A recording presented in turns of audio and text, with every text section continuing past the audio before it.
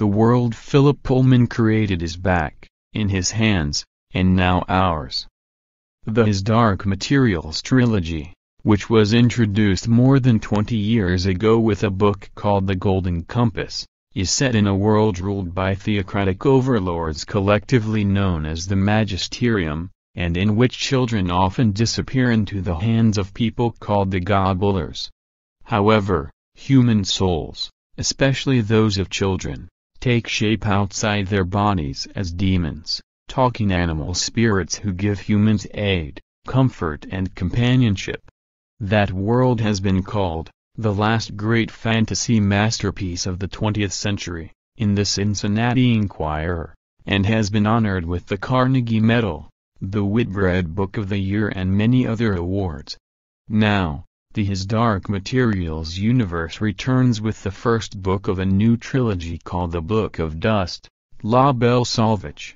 With a first printing of 500,000 copies, it arrives with a global publicity campaign unseen since Harry Potter.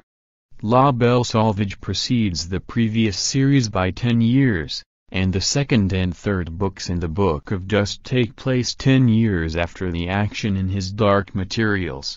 But Pullman says these books are not exactly prequels or sequels, but equels.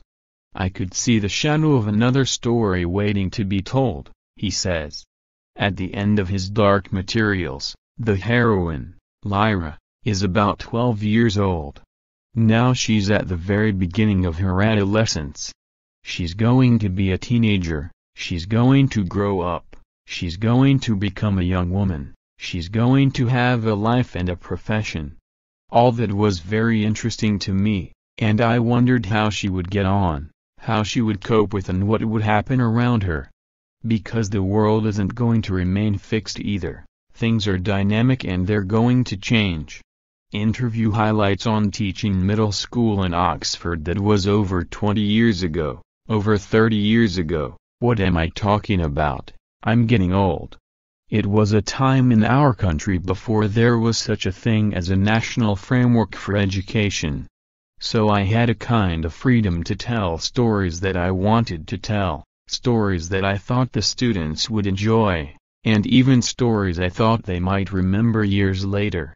And I learned a great deal from it about myself as a storyteller. Things like timing, if you know the lesson's going to come to an end and there's going to be a bell ringing in 4 minutes, you've got exactly 4 minutes to get to that point in the story at maximum suspense so they all want to come back next time and hear what's going to happen next. So I learned all that kind of stuff, and it was extremely enjoyable, and very useful to me. On his criticism of Winnie the Pooh, I was asking for trouble with that one. It's really his creator, A. Milne, whom I was criticizing, and it wasn't even so much Winnie the Pooh as his work as editor of the English comic magazine Punch. Milne, as editor of Punch, printed a number of cartoons of a sort that we'll feel pretty dodgy about now. Little children, often with no clothes on in the bath or something, making sweet, cute remarks, and their beautiful mothers looking on with a fond smile on their face. It's all a bit peculiar. And I didn't like the atmosphere of a sort of unremitting nostalgia for childhood. Adults want to go back to their childhood, Milne clearly did, but children don't want to be children all their lives. They want to grow up. They want to have adult concerns, they want to get out in the world and do big things. On his books being labeled for age and gender, I do behave a bit like a dictator when I'm writing. I have absolute power of life and death over every word, every punctuation mark, every character in the story.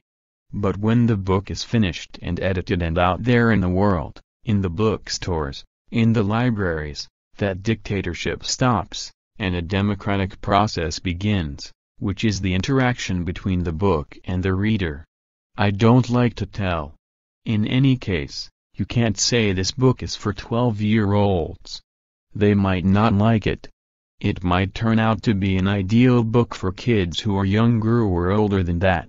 So I really criticized some publishers, not all of them, but the publishers who were trying to limit my readers to those between this age and that age. I thought, this is a very silly thing to do. I'm trying to tell a story here. Anybody who wants to stop and listen is welcome. And I don't want anybody at the door turning people away. Thank you very much.